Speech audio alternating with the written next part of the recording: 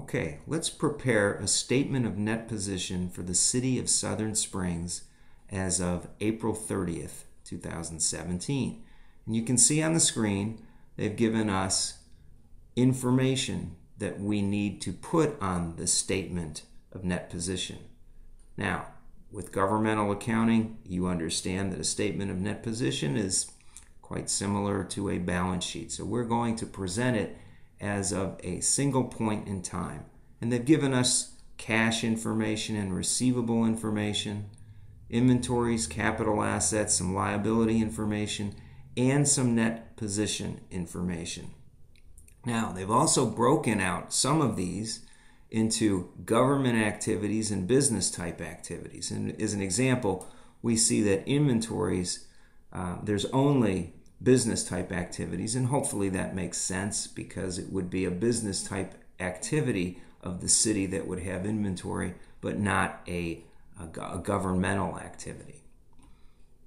Okay, now I'm going to tackle this in two screens, so we'll sort of go back and forth a few times. All right, so we have to prepare the title, right? The name of the government entity, the name of the financial statement, then the date that we're preparing the financial statement. In this case, it's just a single date, right? Because it's much like a balance sheet. It's a snapshot in time. And with government financial statements, where we're preparing a statement of net position, we have two columns, one for government activities and one for business type activities in a total.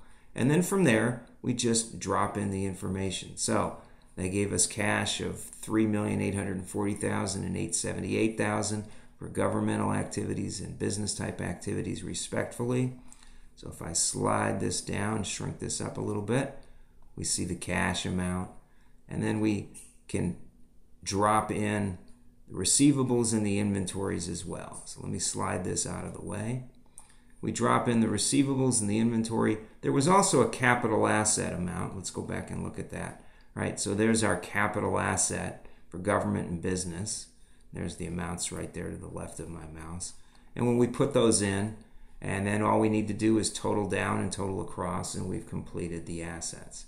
All right, we're going to do the same thing for the liabilities.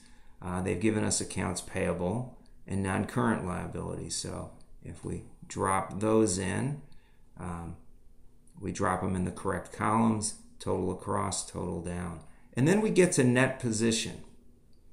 All right, net position, they've given us the net investment in capital assets and restricted assets. Now, when we're preparing a financial statement, a statement of net position for a city, for a government agency, we also have to separate what's restricted from what's not restricted. Okay, so if you were to drop that information provided, you would just get this amount here. And by the way, let's do a little bit of math here. Let me just show you the formula here. I am doing this in Excel.